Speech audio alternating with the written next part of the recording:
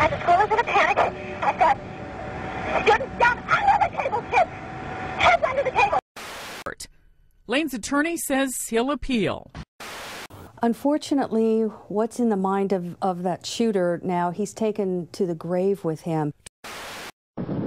Just minutes after firing 2 fatal shots at the Virginia Tech dormitory on Role for a school shooting that left 3 students dead, Lane. The whole time I just pretended to be dead. If you were to talk directly to the kids at Columbine or the people in that community, what would you say to them if they were here right now? I wouldn't say a single word to them. I would listen to what they have to say, and that's what no one did. Bullying can be a frightening experience for students. Extreme bullying online. Kids bullying kids. He told police that he was bullied and teased at school, and the shooting was in retaliation. We're all tired of seeing the headlines about school shootings, teen suicides, and other tragic results of bullying, which is why we created the Hello Herman Project.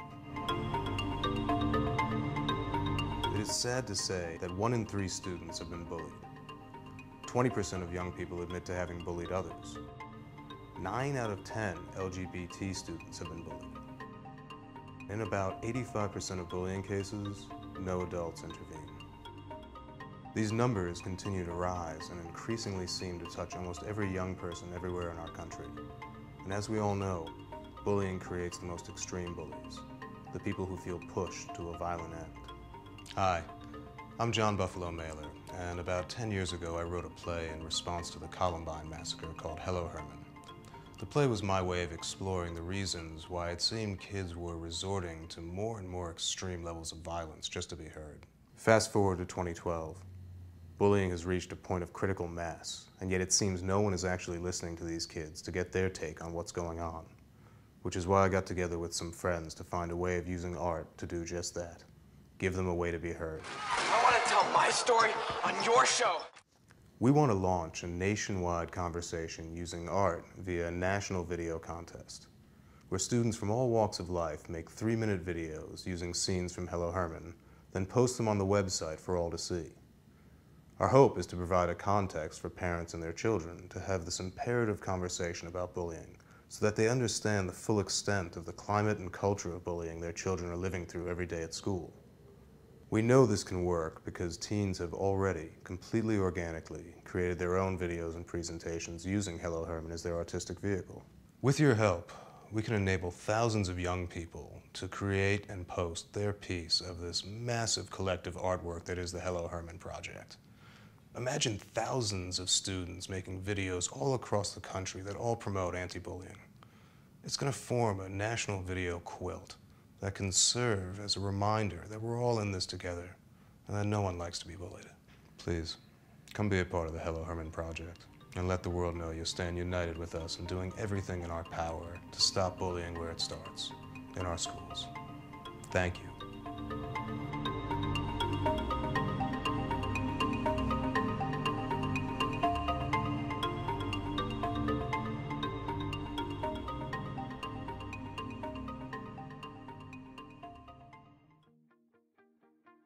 I was actually bullied a lot.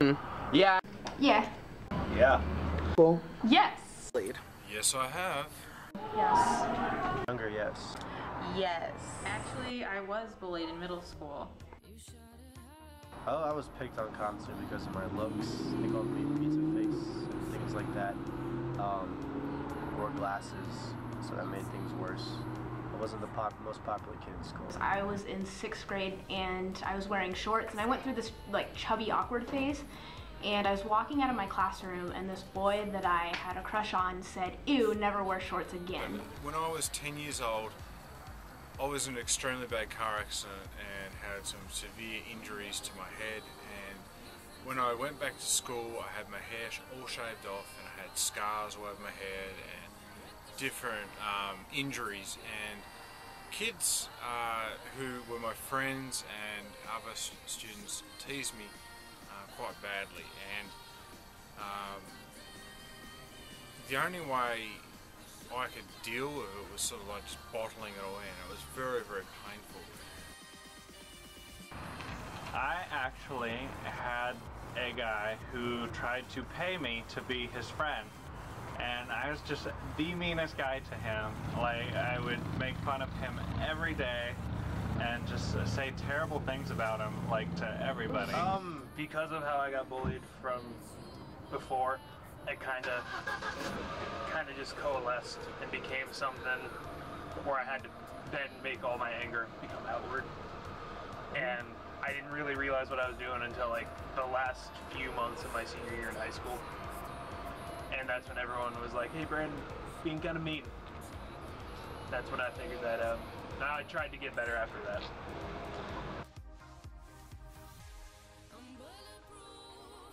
I think a big thing that made a difference for me is that I got an apology and a reason for why. So even on the bullying end of it, I feel like people bully other people because of their own insecurities. So I think if everyone would just talk to each other and try to figure out who they are, maybe we wouldn't have so many issues.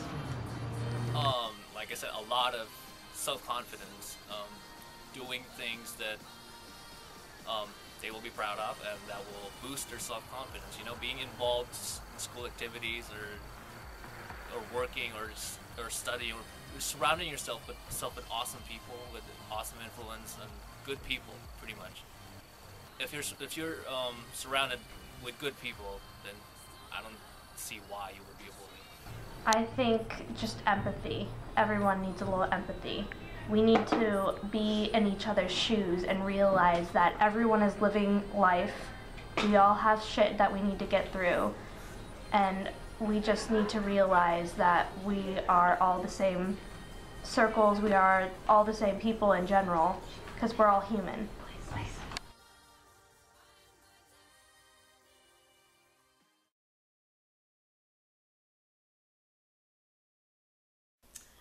I think working on the Hello Herman play brought up a lot of personal issues for me. Being that I played the mother, it brought up a lot of old wounds, and as I talked to my daughter, I think it started a healing process for me and her. I was able to identify with Gail because I myself was a working mom, and I've experienced bullying myself, but nothing is harder than to watch your own child experience bullying. And it's even harder when you try to talk to administration, counselors, teachers, and they sit there and turn the other way, and they act like they don't know what's going on. And your child comes home crying every day because she's being picked on or just told awful things, and just seeing the frustration that she can't do anything about it. As a parent, you do feel helpless. I know that there's a line in the play that says, well, didn't you monitor the internet? Just the way my daughter was bullied, there was times when she rebelled, and there was a time where, no, I couldn't monitor everything she did on the internet. There was a time when I accidentally saw something on her Facebook that I was so devastated, I cried, and when I confronted her about it, she just was very upset with me, and she felt I was snooping, and she immediately changed her passwords, and I no longer had access to see what she was doing. And I think that no matter if, as a parent, you can only do so much. Even the best of parents still don't know 100% what their teenager is going through. Me personally, Hello Herman is very prevalent to me because I experienced bullying throughout high school and elementary school. In elementary school, the librarian was my best friend. And it gets to a point where people bully just because you're different. I'm gay, and I had vicious words said to me. I've had rocks thrown at me. It was absolutely horrible, but I think that Hello Herman is important because of the subject matter where you don't know what's going to happen to the person that you're bullying. That person, you just might push them a bit too far, and you have to see the after effects of your consequences. So located around the room, there are statistics that that range from mental health issues, gender identity, gun legislation, violence in schools. We'd like you to take a look at the statistics for what they are, which are keys to stopping this violence from happening again. Please internalize it and just talk to your kids. This is the most important thing we can stress. You have to be open with them and find out what's going on. Find out if they're being bullied. Find out if they're the bully. Nothing is going to change unless we change it. And I think John Buffalo put it best in his dedication. In order to heal the pain, we need to discover the cause.